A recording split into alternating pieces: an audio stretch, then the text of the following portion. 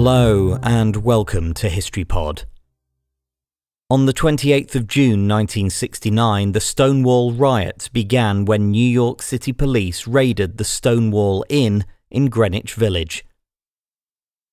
In New York in 1969, it was illegal to engage in homosexual behavior in public, including kissing, dancing, or holding hands with someone of the same sex.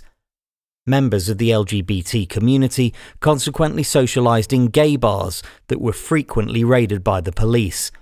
The Stonewall Inn in Greenwich Village had been turned into a gay bar by the mafia with the hope that they could profit from offering protection to the patrons while paying off the police to ensure that they could continue operating even without a liquor license.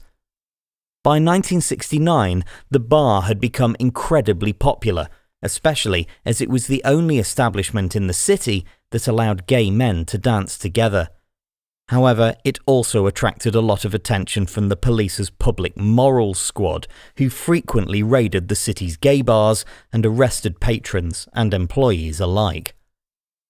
In the early hours of the 28th of June, police officers raided the Stonewall Inn.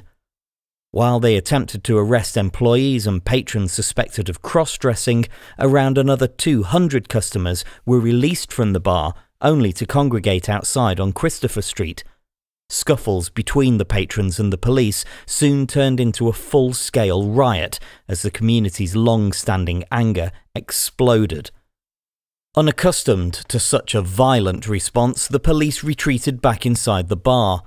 The building was smashed up and set alight, and despite the arrival of riot police, it wasn't until 4 a.m. that the situation began to calm down. Nevertheless, rioting continued for another 5 nights and acted as a catalyst for LGBT political activism. Just a year later, the first gay pride marches took place in the United States, marking the first anniversary of the Stonewall Riots.